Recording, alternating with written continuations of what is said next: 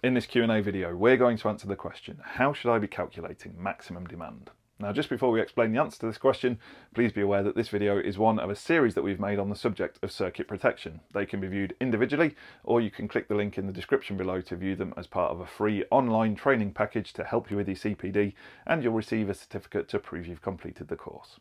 Now, this question has come about because we're starting to see more and more consumer units from manufacturers that look like this one from Ludum Palazzoli, with 2 or even 3 rows of stacked protective devices. And that leads us naturally to wonder, if there's more and more circuits being installed, does that mean that the maximum demand of our properties is going up and up? Well, let's carry out a practical experiment to see how our normal approach to maximum demand actually stacks up. We're going to calculate what the value will be, and then I'm going to monitor the power used by my installation and see what the value actually peaks at during normal usage. There's 3 different places that you'll find guidance on calculating maximum demand for a domestic installation like this one, and that's the on-site guide, Guidance Note 1, Selection and Erection, and the Electrical Installation Design Guide, Calculations for Electricians and Designers. And it's all pretty much exactly the same. However, I'm going to be quoting from both the on-site guide and the design guide, as there's valuable information in both. Now, this installation is pretty simple. We've got an electric cooker, 2 A1 ring final circuits, 1 A2 radial circuit, 1 A3 radial circuit, an immersion heater, oil-filled heater, 2 lighting circuits and a smoke alarm. So how do we figure out the maximum demand for this installation?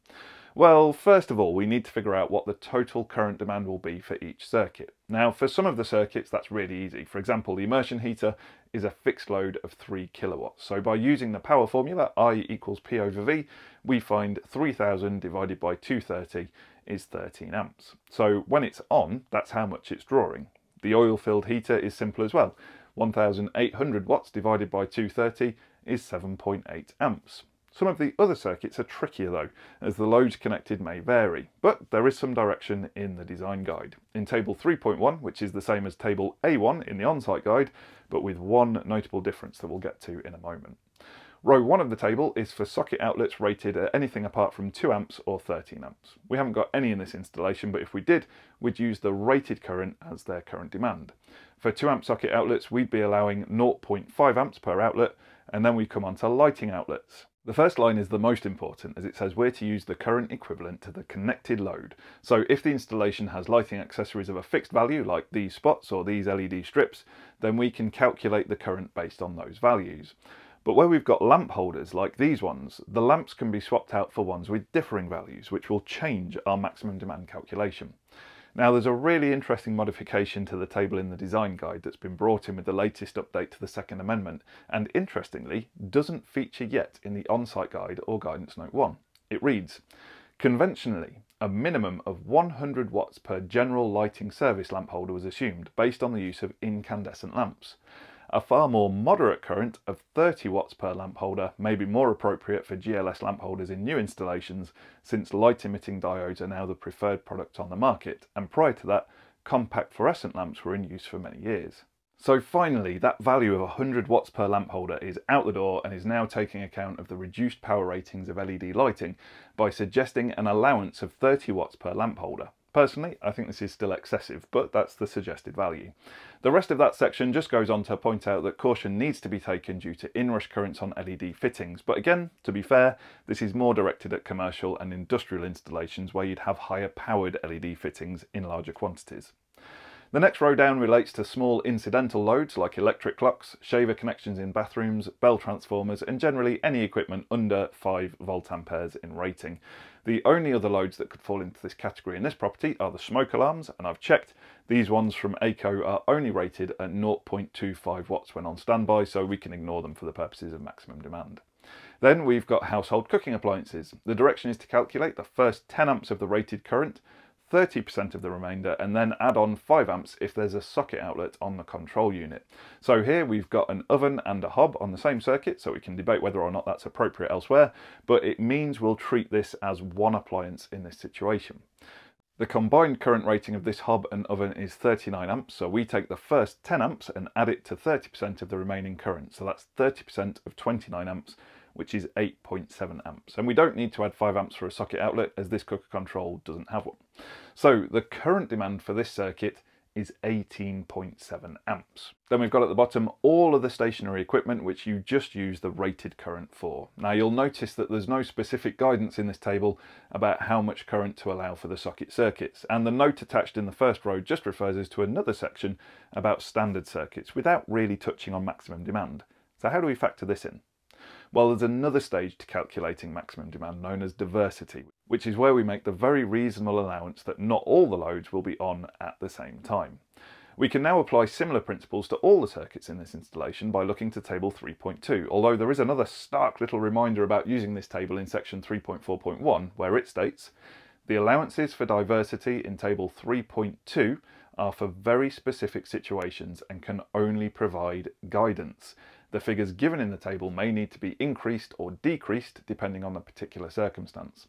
So just a little reminder there that it's your responsibility to assess if it's appropriate to use the method outlined in this table or not. A little corporate back covering, as it were. And as a reminder further down that the use of other methods of estimating maximum demand is not precluded where specified by a competent electrical design engineer. So let's look at the table and see how it works by applying the information to this property. The table is split into 4 columns. The first is the circuit type. The second, third and fourth are all different types of premises. We're going to look at the first column as it relates to individual household installations. The first row is lighting and tells us to take 66% of the total current demand. So I'll spare you the pain of following me around looking at all the different light fittings in here and just say that on the ground floor we've got 575 watts of lighting, which gives us a current demand of 2.5 amps. On the first floor we've got just 150 watts, which gives us 0.65 amps of current. So we take 66% of those values to contribute to our final maximum demand figure. That's 1.65 for the downstairs and 0.43 amps for the upstairs. Then we've got heating and power, so we'll use this line, but there's more detailed information in the rows below. So for cooking appliances, we use the same formula as we did earlier to get 18.7 amps. We've got no motors or instantaneous water heaters as there's no electric shower in this installation. We do have a thermostatically controlled water heater in the form of this immersion heater. There's no floor warming installation from row 7 and no thermal storage space heating from row 8, so that's the figures so far. But we've still got to accommodate those socket circuits. They fall under row 9, standard arrangement of household and similar final circuits in accordance with Appendix H of the on-site guide. We're told in the second column to use 100% of the current demand of the largest circuit and 40% of the current demand of every other circuit. But what is the current demand of a 32 amp ring final circuit? We find the answer in the footnote indicated by the little plus at the end of the description there, and that footnote reads, "The current demand may be that estimated, for example, in accordance with table 3.1. Where the circuit is a standard circuit for household or similar installations, the current demand is the rated current of the overcurrent protective device of the circuit." So in other words, for a 32 amp ring final circuit, the current demand is 32 amps. In this installation, we've got 2 32 amp ring final circuits, so as instructed, we'll take 100% of the current demand of the largest circuit, which is 32 amps, and then 40% of the other 32 amp circuit. So in total, the maximum demand of this property will be 107.18 amps, or in other words, more than the main incoming fuse to the property. Does that figure surprise you? It surprised me. If it's accurate, then I really need to start prepping for debtor's prison. At this point, I've figured it's time to start investigating just how much power my installation is using, and to help me with this, I've hooked up this energy meter that can monitor and record my energy usage, and therefore help me to understand what the maximum power being used at any given time is. So I've left this running and recording for a while. We're in the depths of winter, and there's a bit of a cold snap going on right now. We've been using energy normally, and I currently have one teenager in the house, so normal means leaving every light in the house on and the telly running while no one's watching. We've enjoyed at least one roast dinner and everyone's showering habits remain the same, so 1 tank of hot water heated off the boiler with the occasional boost of the immersion heater. And I've discovered over this period that the very highest moment of electricity consumption occurred at about 5:30 in the afternoon, and the current being drawn was 39.21 amperes, way lower than the calculated value we did earlier. So what gives? Well, the main issue in all this is that the method of calculating maximum demand is not suitable in every situation. For example, in this house, there's additional factors to take into account.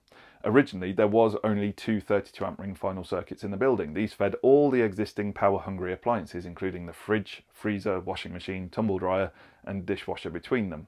When the kitchen was remodelled, it was easier to wire up a new 20 amp radial circuit to feed 3 specific loads, and the 32 amp radial was created in the garage to feed the washing machine and tumble dryer. So the total load in the property didn't change, but by adding extra circuits, the maximum demand calculation did. Also, very specifically, although there is a dedicated circuit for the heater, I'm simply too tight to turn it on. In short, maximum demand is tricky. So how can we be a little more accurate? Well, the design guide itself acknowledges when discussing complex installations that estimates of maximum demand can rarely be made accurately. And we've seen in this example that this is true even for simple installations. However, the design guide does show us one other option by showing an example in 3.4.1.2. It gives the example of a simple installation, and instead of breaking the circuits down line by line from table 3.2, it simply uses line 9 of that table to perform the calculation. Remember, that's the line that shows the standard circuit arrangements in Appendix H of the on-site guide. We tend to think of that section of the OSG as only referring to socket outlet circuits. However, it also contains references to other standard circuits such as cookers and water and space heating. It then goes on to calculate the example by using just line 9 for all the circuits in that property.